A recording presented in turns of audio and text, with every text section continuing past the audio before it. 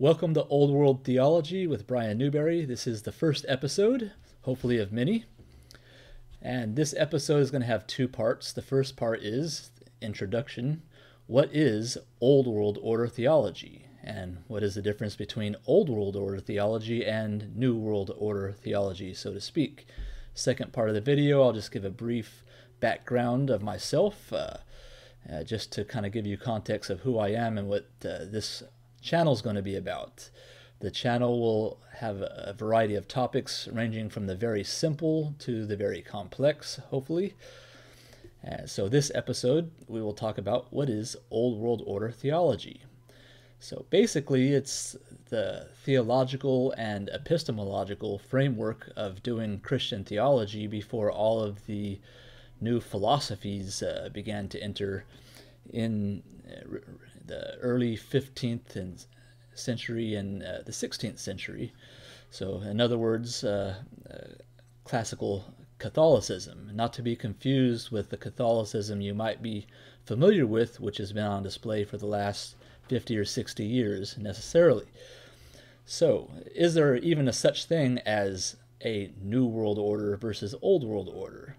Well, yes, there is, and it's very well documented in various places, various books, various documents, including right here on the $1 bill on the back, right? Many of you have seen this before, have read it. Let's try to get this in focus here. See, the pyramid has the Latin phrase annuit coeptis novus ordo seclorum, which means approval of the commencement of the new order of the ages. And then you have to ask, under God or under man, what does that mean exactly, right? And you also might note that those are symbols used frequently by the Freemasons. So when did the New World Order begin, or when did their ideas kind of come about? You know, the ideas actually go back, quite some time. You could even say during the Renaissance of the late 14th century, kind of the rediscovery of Greek culture and literature and humanism, And not to say that those things are bad in and of themselves. Humanism, if it's properly ordered and subjected to God, subordinated rather, can be a good thing. We have good literature, we have good education, the humanities, and so forth, and those are not bad in and of themselves. But the problem is that could lead to a slippery slope where you have a humanism which is man-centered, where everything is subordinated under man and the rights of man, where God is either unimportant or indifferent to what men do. So it becomes man-centered rather than God-centered. So man becomes the arbiter of truth and good and evil, right? And then the authority structure, which had been in place for well over 1,000 years in Europe, in the Roman Catholic Church, it began to be questioned during this time in the minds of many, especially at the universities. Now, I'm going to give a very simplistic and generalized summary of some of the historical movements starting with the Enlightenment period that kind of explain the process of how the New World Order, the Novus Ordo Seclorum, came to be.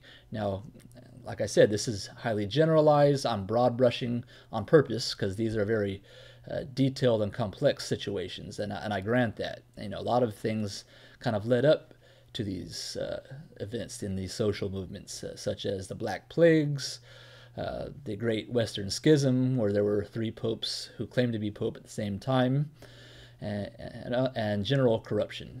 That kind of led men to be skeptical of the hierarchy and the authority structure of the Roman Catholic Church. So, of course, we've all heard of the Protestant Reformation, or depending on your perspective, the Revolution, the Revolt, in 1517 with the German monk Martin Luther. He brought into question the legitimacy of the papacy and the authority of the Roman Catholic Church as far as what dogmas were, what truth is, and what truth was not, according to their authority, which they had always claimed that was God-given and instituted by Jesus Christ himself. Now, among other things, Martin Luther claimed that each individual Christian, by virtue of being members of the common priesthood, had the right to read Scripture for themselves and to interpret it for themselves. And this led to the idea that because the papacy, in his view, that was not explicitly taught in the Bible, therefore it should be questioned as if it's legitimate or not. And then the big and it was actually, in my opinion, the Protestant Revolution was more political than theological, although Martin Luther certainly had theological arguments which he wanted to really take up in debate, and because he really did want to remain Catholic and have the debate within the walls of the Catholic Church, but they were not willing to hear him out on those things, and then there you have it. And so therefore Martin Luther kind of removed himself under the authority of the Catholic Church and under the bishop and the Pope, and placed himself under the authority of the German nobility instead. And then not too long after that, in England, you also have the English Protestant Reformation under King Henry VIII, because he wanted to obtain an annulment for his marriage because the Queen was not able to give him an heir, and he also fancied a young woman, and he wanted to marry her instead. So he sought an annulment through the Catholic Church. They denied him, so therefore he declared himself as head of the Church of England and broke off from the Pope in Rome. And then you have that Protestant revolt in England. So you have two very powerful regions in Europe, the Germanic countries and England, revolting against the Pope of Rome and the Roman Catholic Church and establishing their own authority. So you have a series of wars, very violent, of Protestants versus Catholics, certain Protestants against other Protestants teaming up with Catholics against their enemies. And it was very disheartening for many of the citizens of Europe.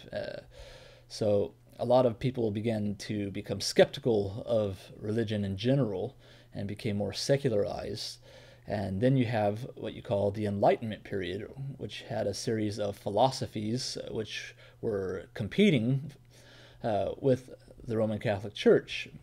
And in the Enlightenment, you have this idea that reason, and not God, and not scriptures, not the Pope, and not the Catholic Church, that human reason is the ultimate authority of the human being. So where Martin Luther said that the Bible alone is the final authority of the Christian, now you have people who might even be doubting the existence of God. Atheists started to emerge, and agnostics, and then deism kind of emerged. Deism is the belief that God created everything and then kind of let it go using the laws of nature to determine everything. So that combined with reason, that was able to determine what ultimately is true and authoritative for the person. So the idea was that the laws of nature, using the scientific method, that would be able to determine what is true and what is false, and that everybody should be able to reasonably agree on these things. Well, it turned out that wasn't quite the case, so you had a plethora of competing philosophies going against each other during the 17th century.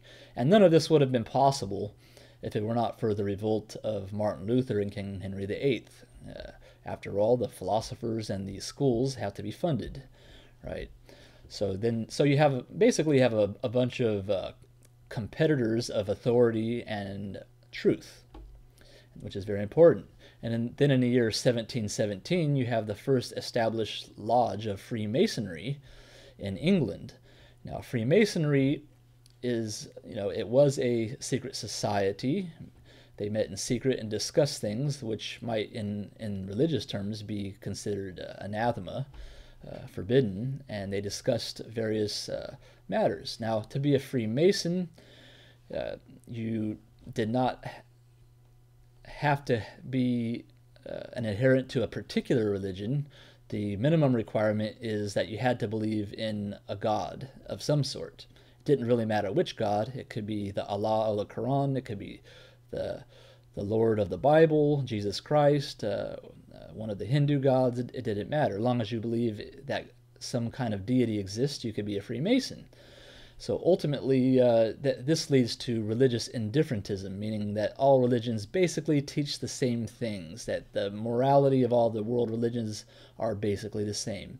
So ultimately, the plan is kind of to make this global one world religion where we're not fighting and going to war over particulars and dogmas, where we can kind of just reduce everything to general truths and general morality shared by all the world religions, and hold hands and sing Kumbaya.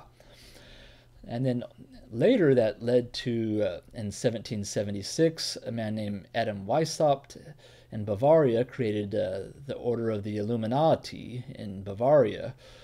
Now, the Illuminati, these men, first and initially, they were part of the Freemasonic Lodge.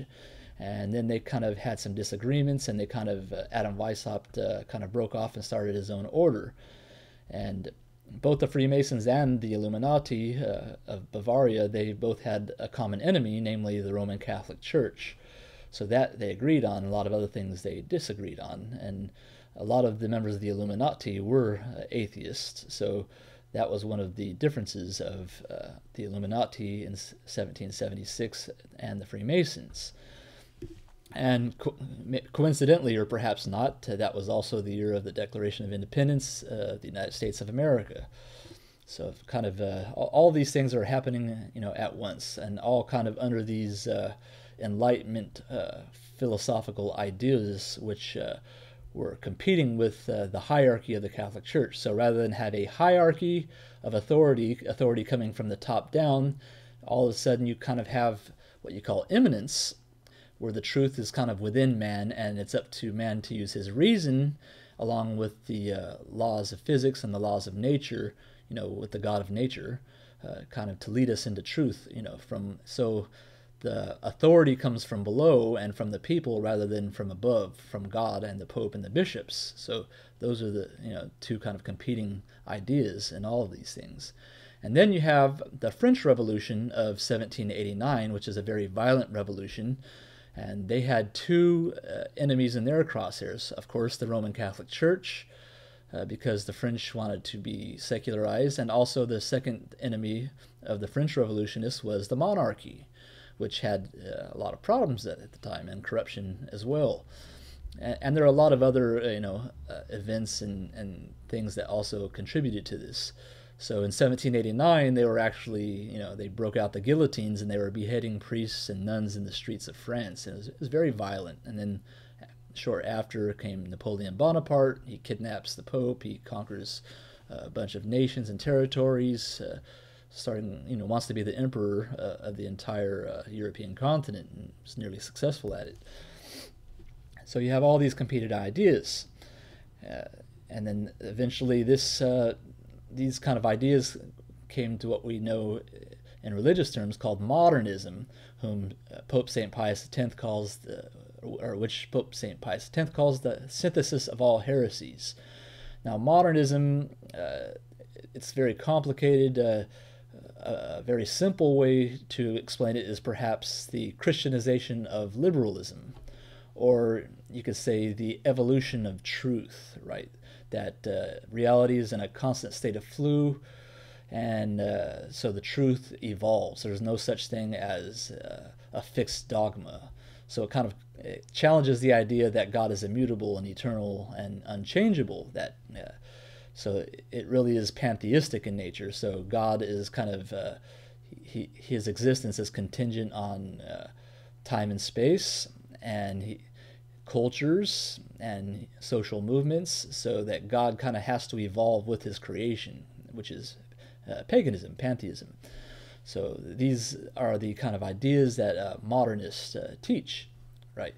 And Pope St. Pius X, I believe he refers to the unholy trinity of modernism, meaning the three primary philosophies through which it is taught.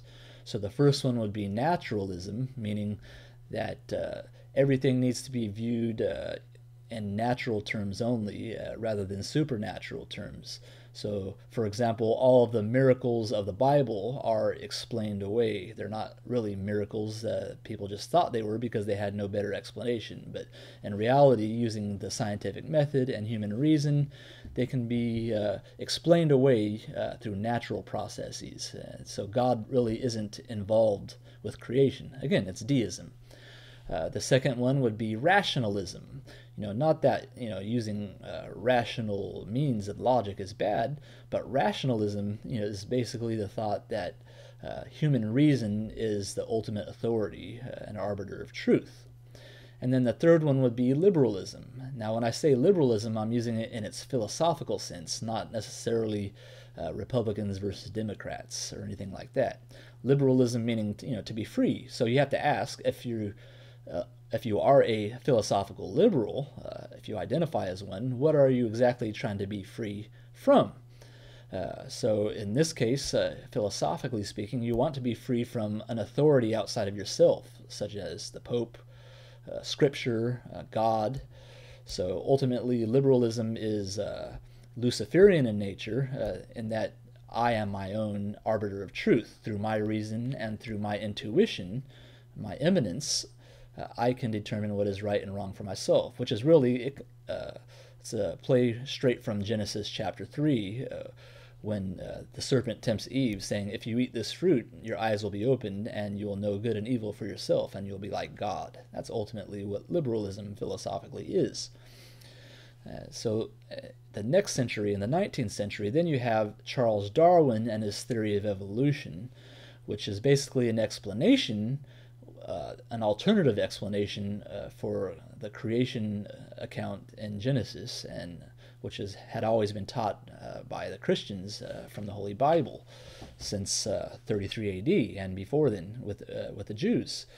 So I often refer to Darwinism as mythology for agnostics, because they reject supernatural intervention by God in creation, so therefore they have to explain it in another way. So mythology is explaining how things came to be using contemporary jargon.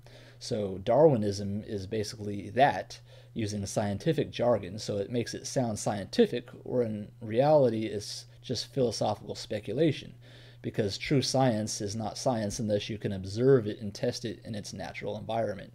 And concerning macroevolution specifically, and Darwinism in generally, you cannot test it in its natural environment. You cannot observe it. So therefore, it is more like mythology and less like science. I know that's very controversial, but maybe I'll have another episode on that later.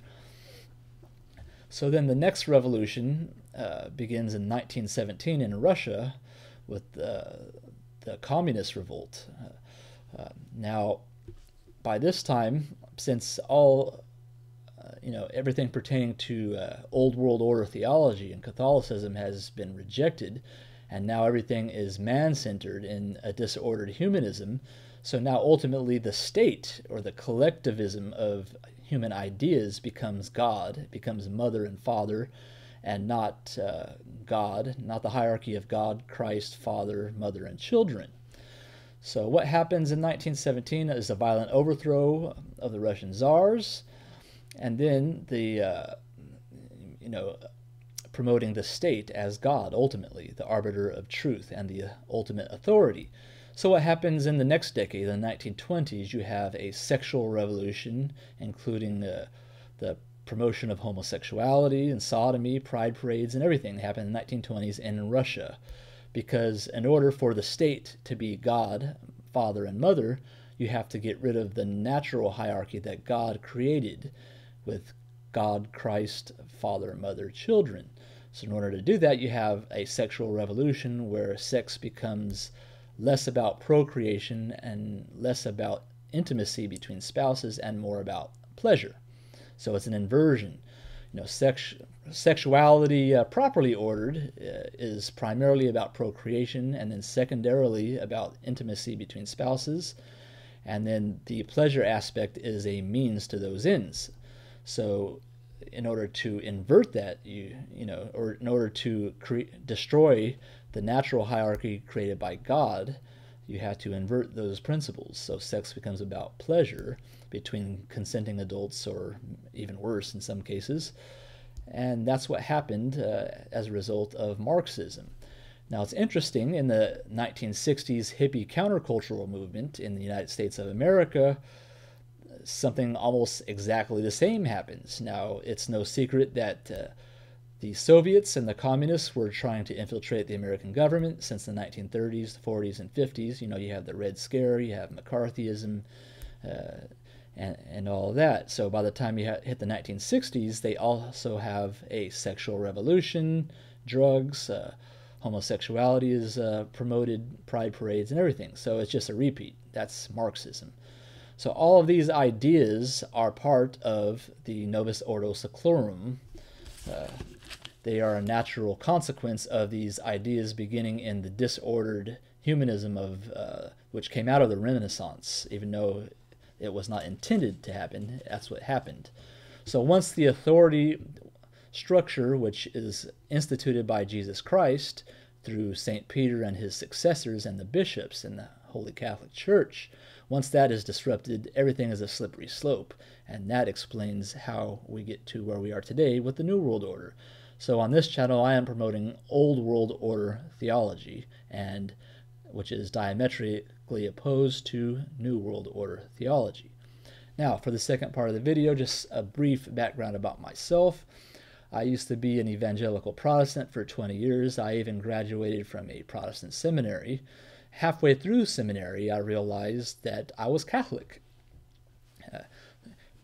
So what led me to these conclusions? Well, part of it was reading the early church fathers. My idea that, the Bible kind of ends at the end of the first century. So what happened after that? It can't just be immediate apostasy until Martin Luther in 1517. That God wouldn't let the human race alone for 1500 years. That just seems preposterous, especially with the promises of Jesus Christ. On this rock I will establish my church, and the gates of hell will never prevail against it. So that means that the church that Christ instituted would always be around, even if corruption did occur at certain levels. Human free will, right? That comes with the territory. And also, Christ promised, in his farewell discourse in the Gospel of John, chapters 14 through 17, he promised the apostles that the Holy Ghost would come and guide them into all truth. Now, all truth literally means 100% truth without error. It's a doctrinal statement. So that means the gates of hell will never prevail against the church, and the church would be guided by the Holy Ghost, who would guide them into all truth, which means when they decided doctrinally on a matter, that the Holy Ghost is guaranteed to prevent them from making a mistake. And we see that as early as the Jerusalem conference in Acts chapter 15. Now, before that was ever written down, that was a reality, and it was 100% true even before it was written down in a book, which we call the Bible, and Acts of the Apostles specifically. So, therefore, the oral transmission of this had always been in force, even before it was written. So that's one thing. So the unity of doctrine was very important because Christ promised it. The idea that every individual Christian carries around a Bible and gets to decide for themselves what the Bible is teaching, the interpretation, the application, that just leads to division and schism and thousands of denominations which never agree on the one book that they all agree on, which just seems a contradiction in terms. So this idea of unity, which Christ emphasized so much in the farewell discourse, that seemed to be the opposite of what the results of the Protestant Reformation, how it happened in time and space. And also at seminary, studying all these PhD biblical scholars and theological scholars, they couldn't agree on hardly anything to save them lives. Now, certain interpretations were very good, even though they might not have agreed 100%, meaning logically coherent, right? You could be logically coherent in a systematic theological system and still be wrong if your premises are wrong, even though it's logical. And then other interpretations were plausible but not likely based on the situations. And then some of the interpretations by PhD scholars were just, you could tell they're totally subjective, and they're doing eisegesis instead of exegesis. They're putting into it what they want to be true, subjectivism, relativism, which all this leads to. I mean, the New World Order leads to relativism, and that's exactly what I experienced in seminary and in Protestantism in general. That nobody can really agree on a whole lot other than Jesus Christ as Lord. Basically, the only things that virtually all Protestants agree on are things taught by the Catholic Church. So that kind of led me to believe, okay, so which churches can trace their lineage back all the way to the apostles and to the early church fathers? So really it came down to the Eastern Orthodox churches, plural, or the Roman Catholic Church, singular. Now, being a monarchical government under the Pope, this, practically speaking, leads to unity. So no matter how bad any given situation in the Catholic Church gets, it can potentially be solved because they have a supreme pontiff who could make a decision unilaterally of how to fix it. That is not possible in Eastern Orthodoxy because the patriarch is local and regionalized, and he might not necessarily be in communion with another patriarch. And they can't even authoritatively call a council to fix any problems. So they're in a kind of perpetual state of localized tribalism, which isn't inherently bad, but it certainly cannot fulfill the unity promised by Christ. So those are kind of some of the basic reasons that kind of led me into Catholicism, and also studying the Bible in historical context and theology in historical context. So, being a 21st century American, I can't read an ancient library of books, which is what the Bible is, and read it through my 21st century eyes and understand it. I have to understand it how it was originally intended in that culture and context. Trying to understand it in my own culture and context, I'm going to come to all kinds of false conclusions, necessarily so. So that's, in a nutshell, that's what led me to being a Catholic. Now, even as a young Catholic, I was still very Protestant in my thinking. I was thinking, well, I could still have my own opinions in various theological areas, and kind of secretly, just have my own opinions on it. And that just comes out of being a Protestant and being in the seminary, which kind of really puffs up the ego and the pride. Ultimately, I became a very traditional Catholic by studying all of the councils and the major papal encyclicals, and seeing how everything kind of made sense and everything is kind of unified in these dogmas and doctrines, and how important it is to believe in everything. So no more of this idea that, the only thing that really matters is belief in Jesus. Well, Jesus didn't say that, because he asked his disciples, "Who do you say that I am?" And that's a theological question. And it's interesting that one of the very first things that the church tackled was Christology. Who is Jesus Christ? Is he fully God and truly man? Is he half God and half man? Does he have one mind or two minds, one will or two wills, and those kind of things? So they had to decide on all these things. Even before the Bible was formed, they were deciding Christology, right? The Trinity and those kind of things. So that's it, pretty much. I hope to see you on the next episode. God bless.